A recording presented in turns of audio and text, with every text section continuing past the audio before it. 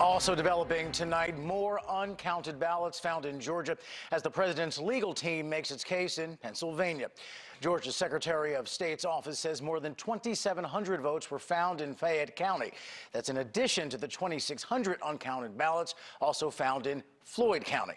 They were discovered during an audit after Joe Biden was declared the winner in the state. NewsNation correspondent Brian Netton live for us tonight in Rome, Georgia, with the details. Brian. Rob, thousands more uncounted votes discovered in Georgia just today. The Secretary of State says it won't be enough to change the outcome. Joe Biden will win Georgia, but you have a lot of Georgians tonight wondering how this could have happened. Why were these votes not discovered the first time and counted the first time around? An hour and a half outside Atlanta, the town of Rome in Floyd County has become the focus of the Georgia recount after 2,600 uncounted votes were found in a box. The situation in Floyd County is being addressed. They are working to pull their elections board together to allow for the rescanning of all of the early votes. We've come here to the Floyd County government building. This is where the elections office is. We want to ask about those thousands of uncounted votes. And it's interesting, the first thing you see on the window here is a message to the media saying they're not going to answer questions and they're still trying to get to the bottom of what happened here. Let's go inside. We took an elevator up to the second floor and found this very, very small room that looks more like a closet. Weird, it's just a small little room, huh? It's tiny.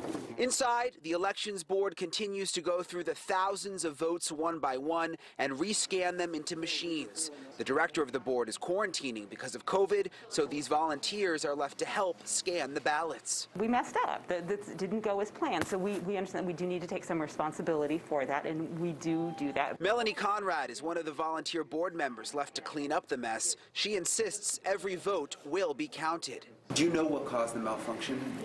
Yes, to a degree. We know that one of the scanners malfunctioned halfway through, and so we replaced it with a new scanner. When we tried to take the data from the cards to upload it, it didn't upload correctly. The Georgia Secretary of State's office also says another 2,700 missing ballots were discovered about 90 miles south in Fayette County. The office says those votes were scanned, but a memory card was not properly uploaded.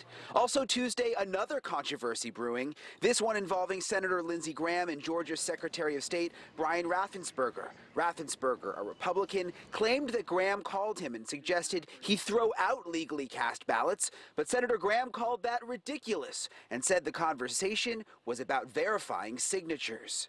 I'm not going to get into Senator Graham's mind, and I'm not going to get into Secretary Raffensperger's mind. I think they are both discussing. I can see how both sides of that could potentially be correct, but I mean, the president's going to continue to fight. His supporters will continue to fight. Our job is to continue to follow the law. Here in Georgia, this recount is technically called an audit, and it is expected to be finished tomorrow night. The Secretary of State here again says they don't expect a change in the outcome, and they say Joe Biden will still win Georgia. Live in Rome, Georgia, Brian Netton, NewsNation.